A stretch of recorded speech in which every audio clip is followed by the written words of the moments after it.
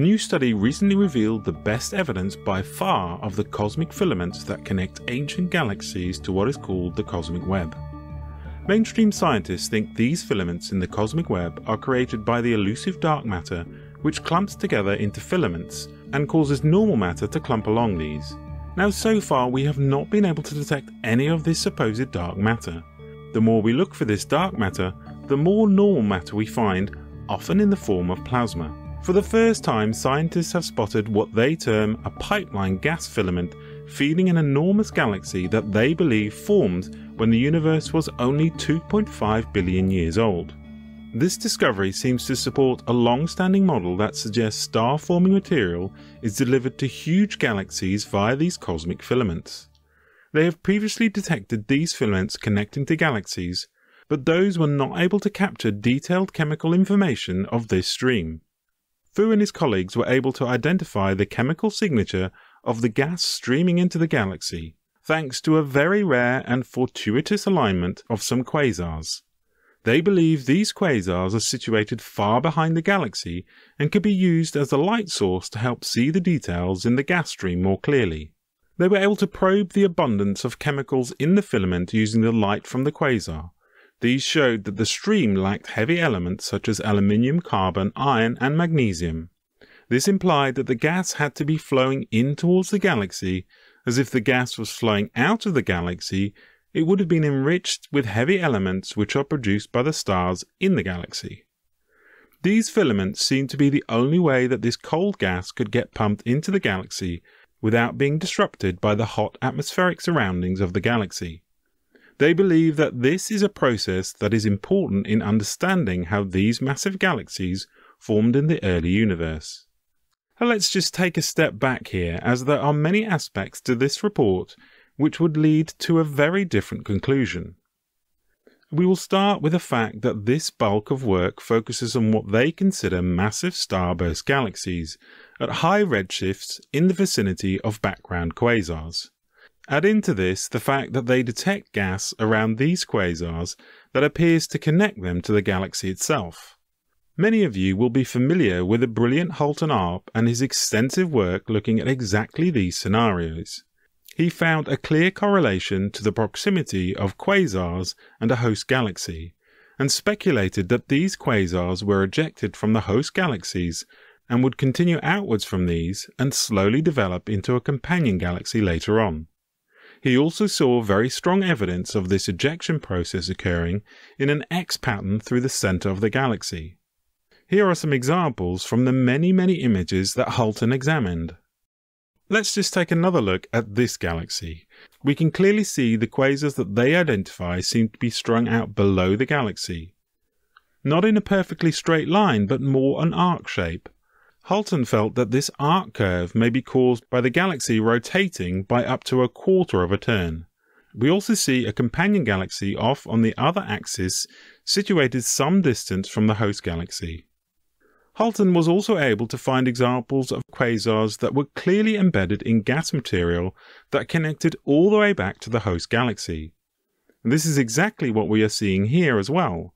When Halton made these discoveries, they were ignored as the redshift of the quasars would place them much further back than the host galaxy, despite the connection via the gas cloud. The redshift of these objects is not solely related to the recessional velocity, and hence their distance from us. Halton viewed that the redshift was instead an intrinsic component of the object, that as the object aged would reduce.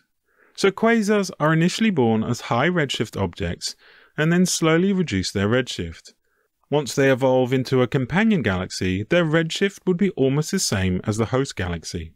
The important point was that the redshift of the quasars was always an offset of the original host galaxy. And when we look at the redshift of the object, we do indeed see that the redshift of the quasar does reduce as you move further out. So the first quasar would have a 0.242 higher redshift than the host galaxy, and the second quasar only 0.075, so again as we're moving further out this is reducing. If we examine the two companion galaxies that they have identified, again here we see a much lower value for the redshift, as these, in Halton's view, would be more mature. Now these steps also fit quite closely with the quantization that Halton Arp saw for these types of objects as they move further out from the host galaxy. This galaxy also reminds me of NGC 3067 and the quasar 3C232, which Halton Arp looked at. Here there was a quasar embedded in a hydrogen filament. Astronomers claimed that the quasar had to be situated behind the filament and could not be embedded within it. The argument was that the filament at the same redshift of the galaxy absorbed continuum light from the quasar, but did not show excited optical emission lines, proving that the quasar was much further back than the hydrogen filament. Halton, however, pointed out that in order to get to this conclusion, they needed to make a short extrapolation. The photons needed to ionize the hydrogen in the filament and make it fluoresce were at a shorter wavelength than those in the spectrum. The actual amount needs to be determined by the amount of hydrogen at redshift intermediates between the quasar and the hydrogen filament, the degree to which the filament was composed of small dense clouds, and the relative beaming angle between the ultraviolet and radio wavelengths of the quasar. These are all values they do not know, so they have to guess in order to derive their value. Now, one important point to realize is that they see a direct link between these star-forming galaxies and the neutral gas reservoirs that may fuel the future star formation. Again, here we must consider the type of galaxy. These are considered to be active galaxies, and once more these are exactly the galaxies that Halton had identified. These types of galaxies often had quasars associated with them and companion galaxies. We know that these types of galaxies also output vast amounts of materials from massive jets that they produce. It was along these jets that Halton found many of the associated quasars. The material was not flowing inwards, but was flowing outwards in his view, forming a sort of umbilical cord back to the host galaxy.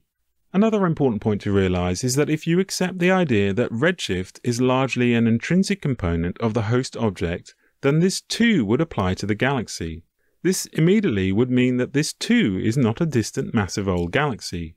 Instead, it is a younger, more active one in the process of creating newer, younger galaxies through the emission of these quasars. The increased activity will also lead to more energy within the galaxy and hence a higher current density, leading to rapid star formation.